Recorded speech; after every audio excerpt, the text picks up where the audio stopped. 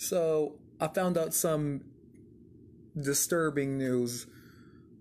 I was on YouTube and it said that this actor named Taron Noah Smith, he is an actor on Home Improvement. He played Mark, the youngest child. So when the series ended, he said, you know what? I'm not going to be an actor anymore.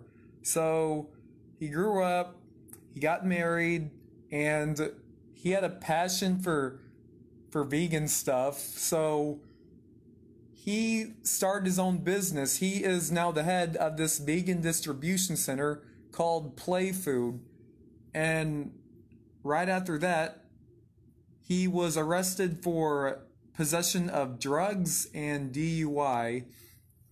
So I just want to warn y'all that vegan products are not that good. I don't know what the vegan products did to Taron, but for some reason they had some side effects that caused him to make bad choices. I mean, I didn't know that vegan products killed that many brain cells.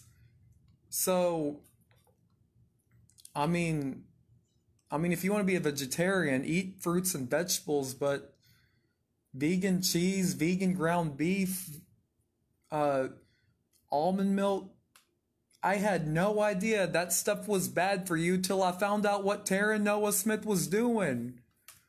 I mean, now, knowing that I was never a vegan and I never did illegal stuff, so now I have another reason to eat tacos. So I'm actually grateful that I never ate those veggie patties or nut milk. Now I have another reason not to. So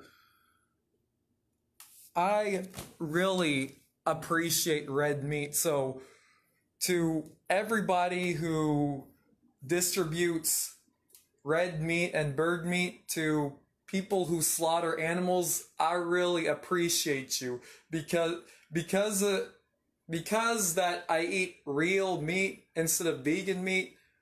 I will never end up like Taron Noah Smith. So stop eating vegan products. I mean, they gave Taron Noah Smith a side effect which caused him to make bad choices. If he would have just ate red meat, he wouldn't be doing all this illegal stuff.